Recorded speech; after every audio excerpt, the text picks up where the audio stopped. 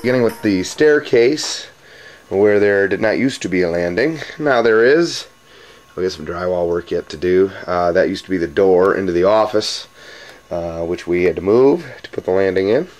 The bath, all we did was we took out the ceiling. We're going to be putting a grid ceiling that's a screw-to-joist system in there. Look really nice. And we're going to replace that cabinet we took out and do some painting and touch-up work here. And in the kitchen, this is where we currently have our laundry, but eventually that's going to be moved up into the great room above the garage. Alright, well, we tore out the ceiling, as you can see, and then we put the steel beam in here to replace the wooden one, which is coming out, and we built a new wall next to the old wall. So all of these posts then can come out. Almost all of the wiring, phone data and cable has been run. We have eliminated the door that used to go into the furnace room. You can see where the old threshold was, and we are now going to put that same doorway into the bedroom, or through the bedroom, so that our kitchen can be, so that this wall here can be usable in the kitchen. Other things that will have to be done, the copper hot and cold lines currently run all the way around the perimeter of the house to feed the kitchen sink, which is located above the patio doors, as does the gas line, which sticks out far enough to require a build out all the way down this portion of the wall.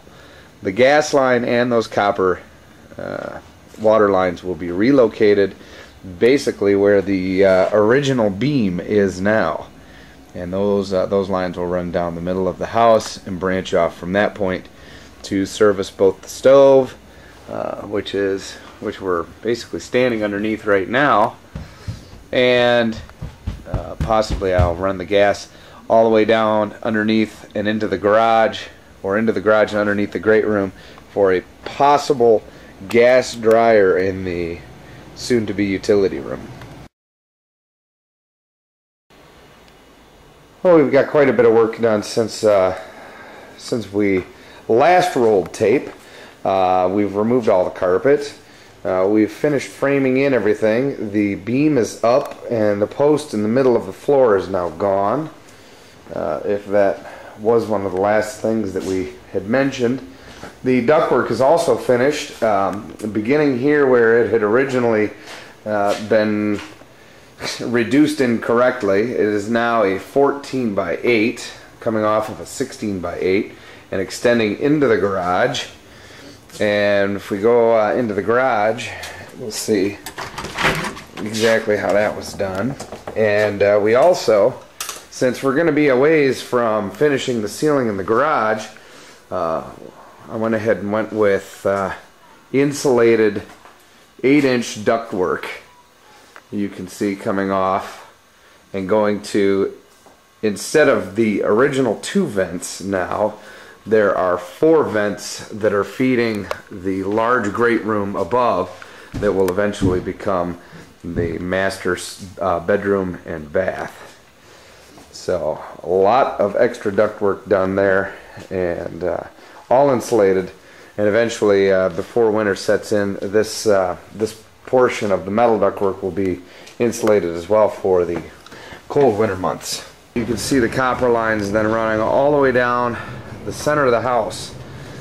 This is going to serve multiple purposes. Cuts off here, feeds the bathroom, both the shower, the water closet, and the vanity, both down here and upstairs.